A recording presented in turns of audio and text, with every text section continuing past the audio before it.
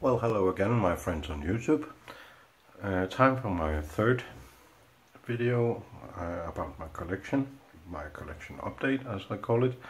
This is part 3 of 3, and luckily I just managed to get room in the frame for all the rest of the knives.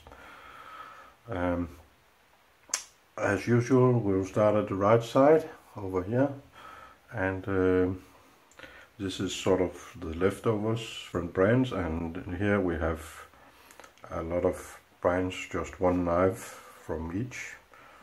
I mostly buy the way that what I think I will like, and not often do I have the chance to get anything in hand, so sometimes I might get a gem, and sometimes I might get something decent, and occasionally I'll get some crap. Let's start with the crap and get that out of the way. This is the Boka Slender. Really a piece of crap. I bought it, this is about €19, and you know, the Europeans know the prices here, so €19 is really cheap. And this indeed is a really cheap knife. Shitty action, lock up at 200%, and a lot of, okay, I don't know if you can hear this, a lot of blade sting. Yeah, I have it, but I wouldn't recommend it even to my worst enemy. Lousy ergonomics. From that to an even cheaper knife from China, which is the Lan 910 Plus. I think Sanrenmu actually makes them, but this one doesn't have a Sanrenmu logo, but they make Land knives as well, as you just noticed. Fabulous action, and this one is really a nice knife. I haven't regretted for 1 second that I bought it, and this one is amazingly around $15. Blade, action, everything is just wonderful. Let's not talk too much about what it looks like, but the action and everything is amazing, and actually I'm so pleased with this that I have another one on order when I get some knives in from China. Then we have a Colt CT591, a China made knife, G2 steel, G10 handle. I am rather fond of this knife. It is a smaller knife, and I generally tend to like bigger knives, but I like this one. The action is smooth and good. One thing, I don't know, I have several D2 knives, but this one is the only one where the blade actually starts to rust just lying in my pocket. I have to say, I work, and where I work I tend to sweat a lot, but still the blade rusts just by lying in my pocket. If this is inherent in D2 steel, or this is just the way it is in the Colt version, I don't know, but should you like this one, be aware that it rusts extremely easily. Another gem, the Hans Talisman. This is such a phenomenal knife. I can't recommend it enough. Again, rather cheap from China, I think around $25–29. Has an amazing action. Aussage steel, not the best, but still, that's what Cold Steel uses as well. And the action is amazing. Fit and finish is so wonderful. This indeed is a wonderful knife. I have another Hans on the way. I hope this will be equally good, because this one really amazed me. Then a bit of an experiment. I wanted to buy a sort of more expensive knife from China, and this one is actually that's a titanium knife. It's called CH3001, but it has absolutely no markings or anything, and I have to admit to you it is a bit difficult to find, but try to search CH3001 if this is anything interesting for you.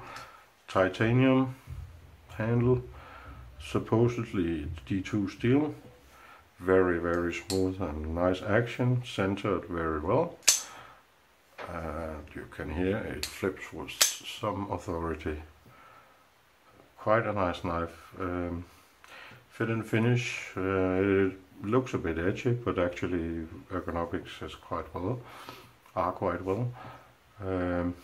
What I could say about the finish is that it is not perfectly anodized. I don't think you can see the colors in this light, but if you get it out in the sunshine, you can actually see that this one is anodized in some nice blue colors, but they are extremely difficult to see.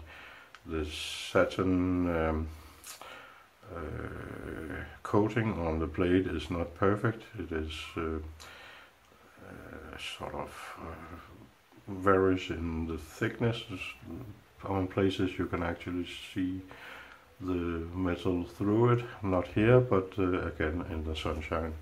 Still a very very nice knife, and a titanium knife at around 55 euro is amazing.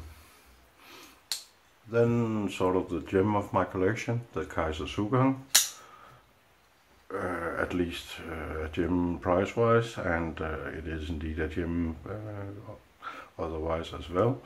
I like it quite a lot.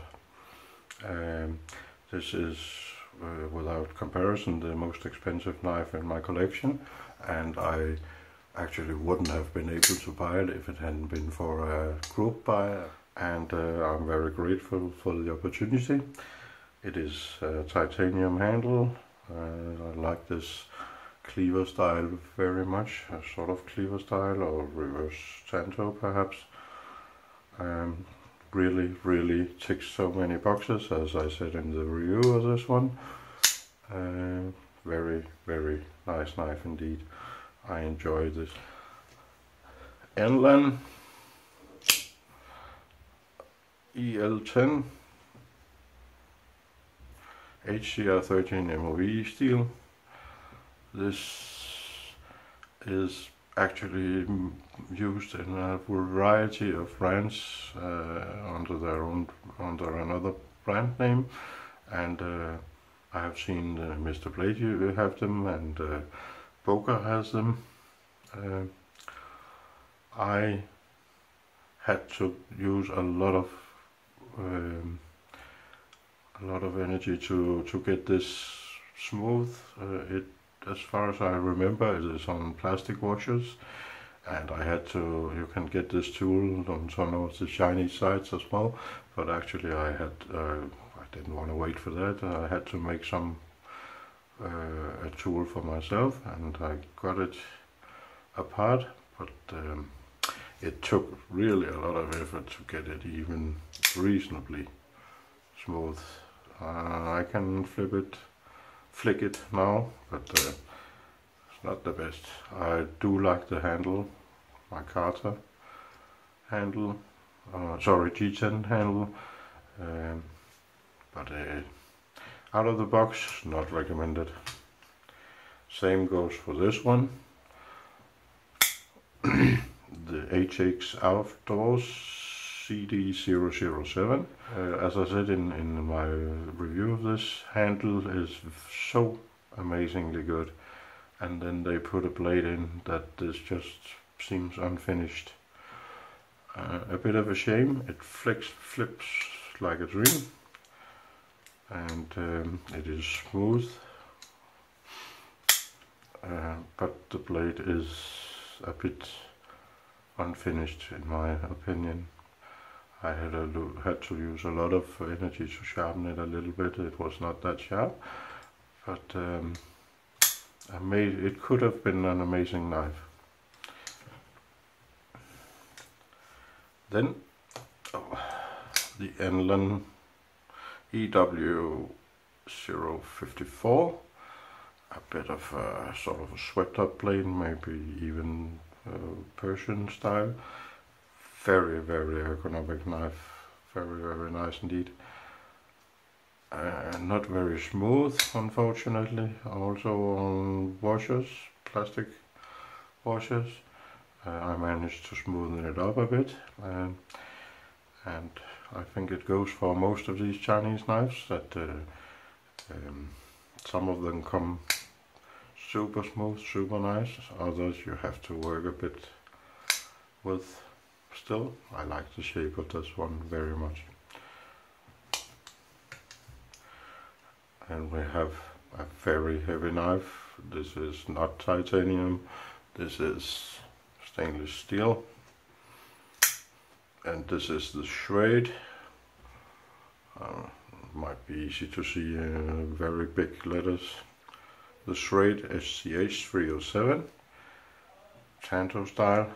I like the design, but it is extremely heavy, and again I had to use, it's very sturdy, I had to use a lot of energy and time to make it reasonably smooth.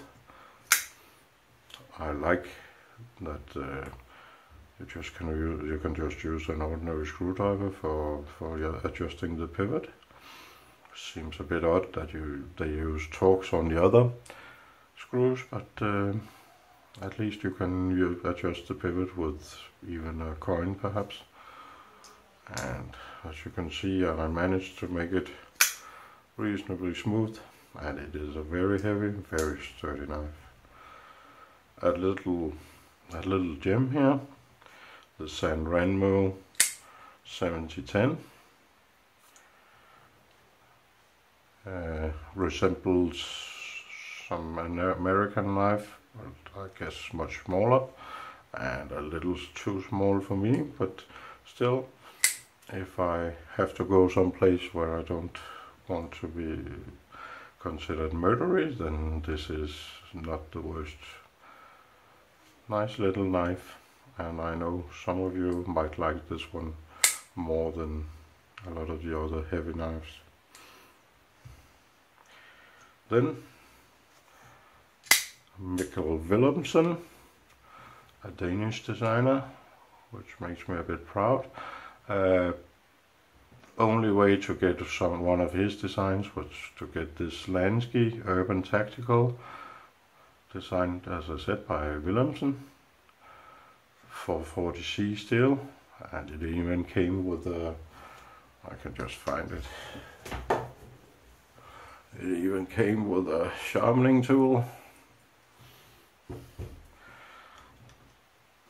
A very different design, but I like it, and as I said, reasonably priced.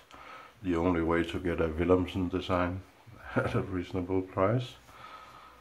Very, very ergonomic, really a nice knife, and it has grown on me. I didn't like it very much at first, but it certainly grew on me. I find it more and more interesting. Then another one I sort of bought along another, since I had to pay the same amount of shipping. Very, very big and very, very heavy. The Pocket Picker, as I mentioned him in 2 videos, as Nick Shabazz would say. Very, very big blade, and this is the Hallmark Bad Blood. Again, not very smooth out of the box. I managed to smoothen it up, but it is over the top in so many ways. Very, very large belly, very big. As I said, I had to smoothen it up. Very, very heavy. I know some of you will like it. I think, as I said, it is perhaps a bit over the top, but still. The rest, all these are old slip joints, do we call it that? More classic knives. Our slip joints don't lock. This Swiss Army knife is a genuine slip joint. All these in this side are from my earlier days collecting, and then the knife laws were changed, so locking knives, locking folders were forbidden, but still I had this one, this model in the army. Not very embroidery, not very army style, I guess, but it was an amazingly good tool compared to the crap that we had before this one. It has a interesting lock here on the side, and the sort of civilian version, or the version that wasn't issued in the Danish army work, was called Swiss Army Knife Adventurer, or Victorinox Adventurer, sorry. And then just showing very quickly a little, I guess this would be some sort of switchblade in other versions, but in this version there's a lockback. Same with this one. Really just working knives, no brand or whatsoever. This one has a special place in my heart. I bought it in Namibia in Africa when I was a UN soldier there. So sort of memories more than I don't use it that much anymore. And yes, this is some Pakistani knife. Really not that good, as you can see. A bit of blade play perhaps. Yeah,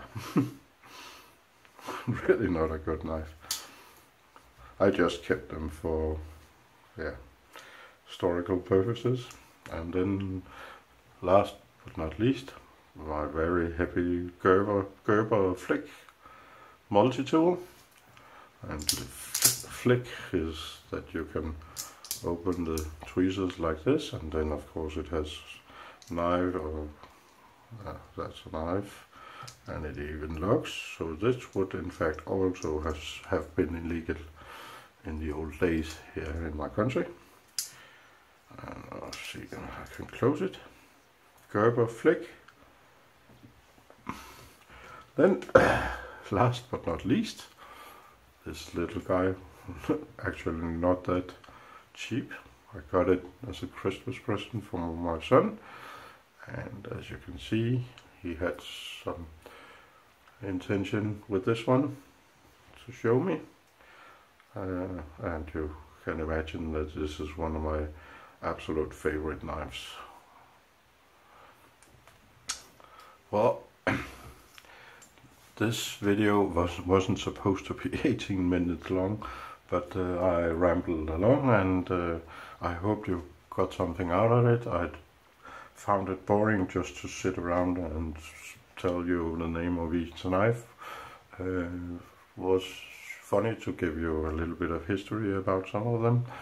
And with that, and before I waste any more of your time, if you like this, please leave a like, comment, subscribe, and have a nice day. Bye bye.